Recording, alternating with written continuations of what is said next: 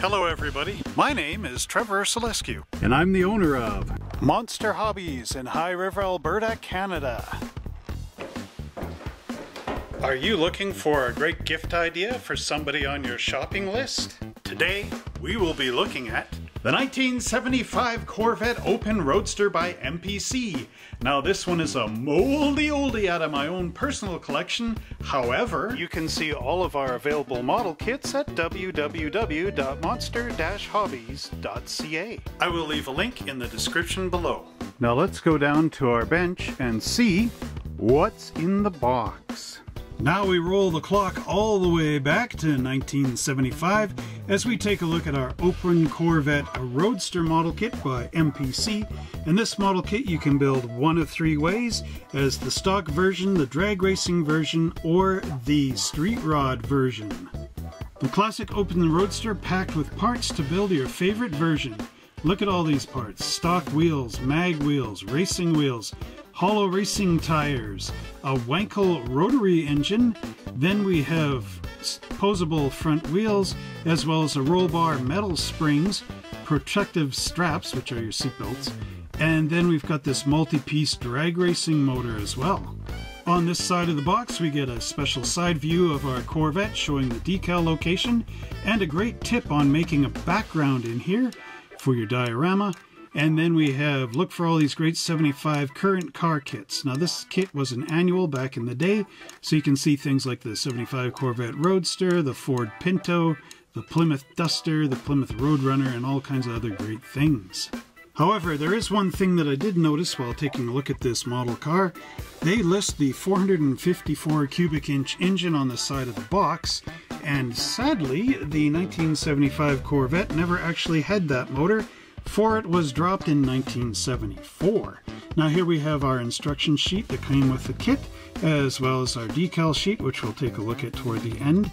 Then we've got all our white components like the body and the chassis and front nose. This is an old kit, so somebody obviously had taken a look at it before in the past. And then here we have all our other components. Say, doesn't this look very much like the AMT 75 Corvette we looked at a while ago? However, there are some major changes to the kit. But you can see where the roots of the model came from. Then again, we've got all these components. Then our chrome and our tires in the bottom. Here we have the instruction sheet for our 1975 Corvette Roadster. And I say that like that because we're actually going to find out this is a 1974 Corvette.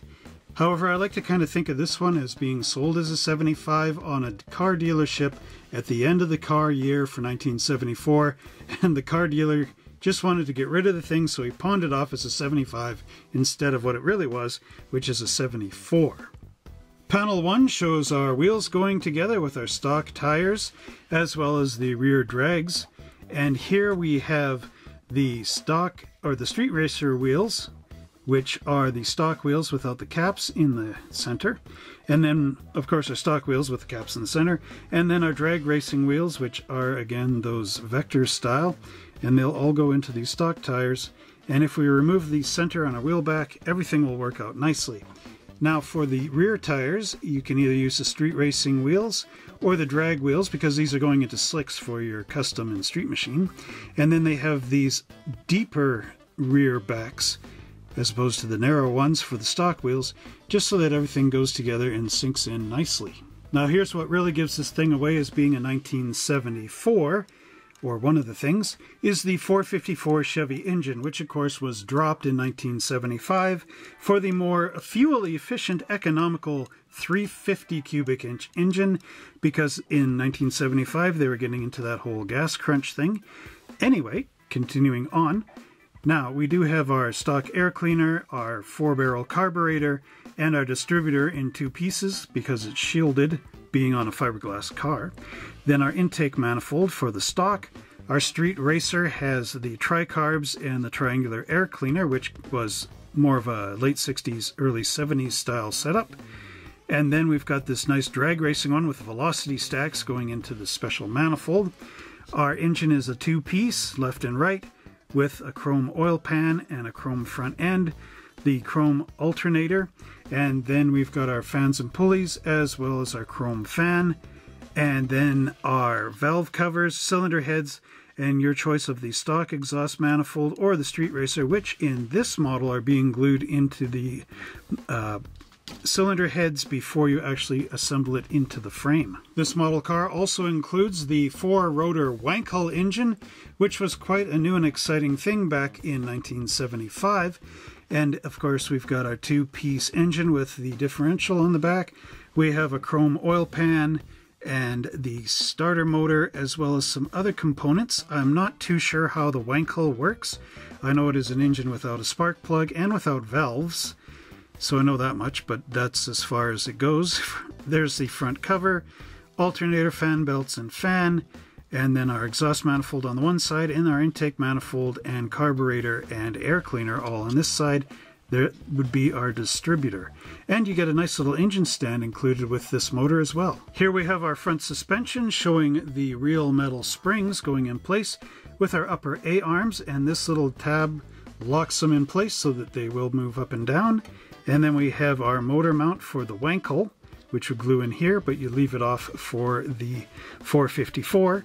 Then underneath we have our posable front suspension and our front stabilizer going in place here.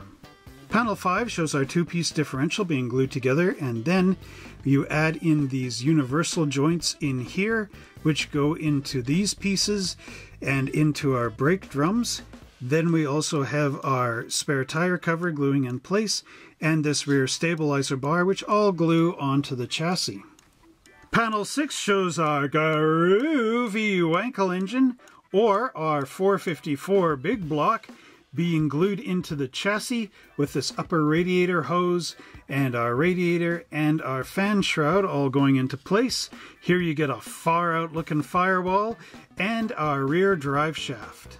And here we have our rear exhaust pipes with our mufflers and our catalytic converters, which I guess would make this portion of the car, but this only, the 1975 version. And then we've got our cross brace going in here, as well as our wheels gluing onto those axles. Panels 8 and 9 give us a lowdown on both the interior and our body assemblies, and we'll start with the interior. Now this is a really groovy piece. If you want to listen to Lady Bump on your radio, you got it right here on your dashboard. Your steering column includes the rally wheel, and then we've got an instrument cluster which will glue on right over your pockets on your dashboard for your maps. You get a racing helmet in here which you can place anywhere in the tub. There's our bucket seats and our harnesses going in place for racing, as well as this groovy roll bar with roll bar supports. And as we get into panel 9, you can see our splash aprons gluing in underneath with our hood going in place. Then we get our bumper, which glues in the front, and these really cool looking grills with the parking lights in place. Then our windshield will go up into our frame with our rear view mirror as well. Panel 10 is really far out, because here you get a racing side mirror, which you admit for stock, and then our rear tail lamps going in place, our chrome gas cap, which again is emitted for the stock version. Then we've got a side mirror here. Our body shell drops down onto our interior, which drops on to our chassis, and then here we get these nice lake pipes going up the side. And as our bonus treat of the week for 1974, we have this really groovy diorama idea. Now, unfortunately, we don't get these pieces in the kit. However, it does say, to complete your model and give it a place of honor on your shelf, we suggest building a diorama to display your creation. Following are a few suggestions for adding realism. The options are endless to personalize your model. Shown at the right are feet in 1/25 scale. Down here, this ruler. The groovy. Says to cut the cardboard sides as shown, so you'd get corrugated cardboard, but now you could use foam core board, which is a lot more rigid, and I think it's better. So you'd cut one 12 inches long by 8 inches deep, and then 6 inches high in the back, again by 12 inches long. It says to cut a picture of a house out of a magazine and paste it up against a backdrop. Now you want to make sure it's in scale to the car though, which they don't, well they do give you some scale here, so you can try to figure it out. And then it says to paint the base green or gray, but you could use flocking now, or even glue some sandpaper, fine sandpaper upside down, which make it look like asphalt. Then it says to tie string on both ends to hold the backdrop to the base. But of course now you could use a hot glue gun and go right across the back and it would end up looking pretty nice. Wouldn't need these little strings on there. And then paint cotton for bushes and glue over the strings to hide your strings. Then you put your model on the top and you got this groovy little diorama. And flying right out of the mold here, we have our 1975 Corvette body. Now there is one mistake again. This has the 1974 medallion on it. So there's our final clue that this kit is actually a Reebok 74 with a brand new year stamped onto the side. But again, it was an annual kit, so MPC, I guess, you know, cut corners and produced quick back in the day. But like the AMT kit from last week, we have seen the revisions, the removal of the 74 emblem and the addition of the 75 just to get this thing corrected. And again, one thing, if you're trying to build this as the 74, it does not have the split in the rear bumper and does include the little bumperettes at the back here. That's what I'm trying to say. So you can't really make it as a proper 74. So again, it's sort of an in-betweener, oops, mistaker. But it's not bad. I mean, for what it is. You can always sand that off and replace the emblem. You get the sugar scoops inside with Stingray as well. Now this is right out of the mold, so there are still some bits that you have to clean up. There are some very high ridges along the tops of these fenders, so a bit of mold misalignment. But not bad. Not bad at all. Very much like last week's. Again, it's got the little hook in the front for mounting your front bumper in place. But overall, this kit is good for what it is. As you can see, there are very many white plastic components in this model kit. Many of them are loose because this is an old kit, so I'm going to have to put them in a Ziploc bag in the future so I don't lose any. This part tree shows our engine components as well as the other engine bits that were loose in the box. So here we have our two catalytic converters. We have our brace for our Wankel rotary motor. And note that the Wankel motor here has an automatic transmission. Then we have the Wankel engine parts like our exhaust manifold, our little air cleaner, and the belts and pulleys. Here we have our intake manifold for 454, which is our velocity stack one. And then we've got our instrument gauge for the dashboard, as well as the groovy seat belts. Then we've got our 454 with, again, the automatic transmission, the big exhaust manifolds, the cylinder head, and then we've got our air cleaner for the stock version. There's our different intake manifolds, the stock version as well as the tricarb, the front cover for our Wankel, and the belts and pulleys for 454. And here we have a very odd parts tree. It's got our chassis as well as our front bumper right here, and you can see our front bumper is molded quite nicely. It's got the license plate in there, as well as the little panels underneath. Very nicely done. And then our chassis under here, excellent. It's got all the right look to it, and the mold marks are on the back side here, which is really, really good. Here we have some loose components, again mixed with a full parts tree, or more or less full because there is a missing component. So we've got our splash aprons for the inner wheel wells. We've got our fan shroud as well as our radiator. Here's our wheels, the rear ones, and then the fronts, and then the wheel backs and these extension pieces for the bigger tires. We have our seat belt here, our two roll bar ends, as well as our roll bar here. These are braces. Our differential in two pieces, our crossover mount as well, and then we've got our steering components up here and our rear differential components. Now on these parts trees and loose parts, we have our front bucket seats, our steering column and rally steering wheel, as well as our racing helmet, this groovy firewall, our exhaust mufflers and pipes, and then we've got the engine stand for the Wankel, and our hood, as well as these real springs.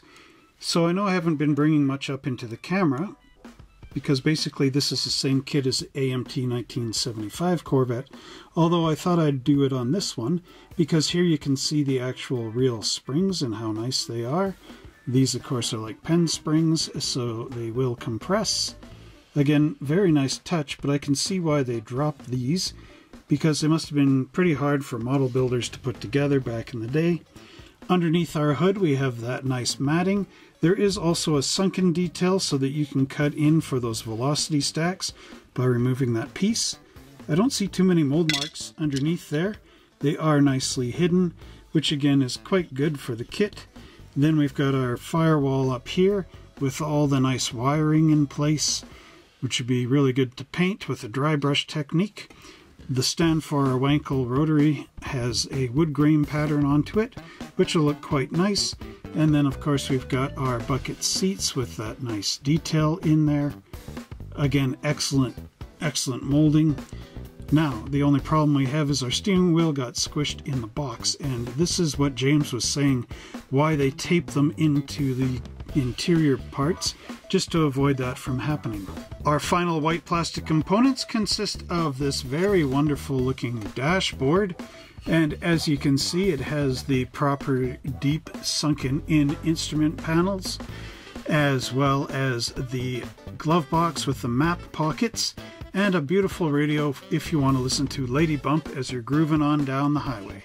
And then we've got our interior bucket, which is nicely done. However, there is one major issue to this kit. Here you have your pedals for standard transmission with the clutch, the brake, and the gas pedal. And as you recall, this kit comes with both engine options having automatic transmissions. So it is nice that RC2 corrected this issue with their 1975 Corvette and gave us the automatic floor pedals. Here we have our chrome parts tree, as well as some loose in the bag chrome components. So I don't want to lose those, so I'll end up putting them in a Ziploc. There you get your triangle air cleaner, as well as the different little bits and pieces. Looks like one of the velocity stacks also popped off, so thankfully it's still there. So bringing our chrome parts tree up into the camera, you can see the nice detail work on those mag wheels, as well as the stock wheels, which looks very good. There we have our brakes, as well as the velocity stacks, which you can see this way. Again, nice work. The chrome looks good. Everything seems to be right. There's our oil pan with all the nice bolts in place. The grills, the parking lights. Again, very good work, and all this should brighten up your Corvette. Here's the glass components for a convertible Corvette, and you get this nice front windshield as well as the 4 red tail lamps. And remember to paint white in the center of both of these, just to make sure you have those backup lights. Again, 2 out of 4. So there's our little pegs, which will go into the holes in the back of our rear bumper, just to secure that those lights glue into place. Here we have our tire options for our 1974-5 Corvette. And as you can see, we've got these nice Goodyear Polyglass GT tires, as well as the bigger racing wheels. The racing wheels are quite nice. It's got a nice wide tread on there. Looks really cool. And now for these wheels, you can always use your wheel spinning tool, put it in the center, put this end in your drill press and spin them, sandpaper down the edge, and make that tread look like it's actually been run on the street. If you're interested in the technique on how to do this, check out our tips and tech section up here. Now how's this for a blast from the past? Here's our Corvette decal sheet, and as you can see, there's a lot of cool things on here. The MPC logo, Lee, Krager, Chevrolet, Goodyear, Champion, and many others. Now the problem is these decals have got really old and they've cracked. There is a technique where you can spray clear lacquer over top of this, a bunch of coats, and that'll hold it all together as you soak these in the water. And that completes our look at the MPC 1975 Corvette Open Roadster. And if you've built this model kit back in the past, we'd like to see your pictures over on our Facebook page. I'll leave the link in the description below. Well, I hope you enjoyed this unboxing of the 1975 Corvette Open Roadster by MPC. Tune in next week when we open up the lid on another great model kit. And if you enjoyed this video, don't forget to like, subscribe, and share this channel with all your friends and family. Hit that notification bell so that every time I make a new video, you're the first to see it. And until next time, happy model building!